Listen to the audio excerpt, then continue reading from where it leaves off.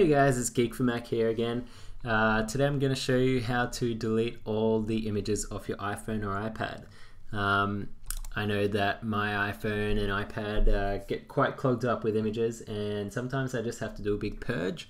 So I'm going to show you how to do that without any fuss. It's going to be the quickest way. So you just want to open up your Spotlight and search for image capture. Image capture, here we go. Okie doke. So we've got image capture here, we've got my iPhone, a bunch of boring photos. What I do is just select one and press Command A on the keyboard. And then just press delete. Yeah, do I want to delete all of these?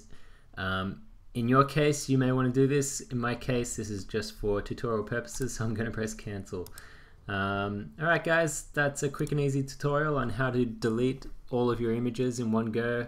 You can also delete, just one or two, and it's also handy for, if you want to just grab a single photo or movie, you can just grab it and drag it to your desktop, and you don't have to worry about opening up iPhoto and messing around with all of that.